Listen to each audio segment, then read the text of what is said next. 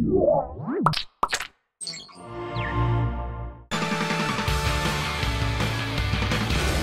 everyone, welcome to Tekzilla Daily. I'm Veronica Belmont. When you're organizing files in Windows XP, the Send To option in the context menu can be a big help. However, it doesn't always give you the destination you're looking for. Well, it turns out that menu is easy to edit. Just go to Documents and Settings, Username, where username is your username, and finally Send To. To add a new destination, just create a shortcut one of two ways. You can right-click, select New, then Shortcut, and follow the wizard's instructions. Or you can just drag a folder from another Explorer window as you hold the Alt key. If you can't find your Send To folder, you'll need to make sure you can see hidden folders. To enable this, click Tools and Folder Options in Windows Explorer.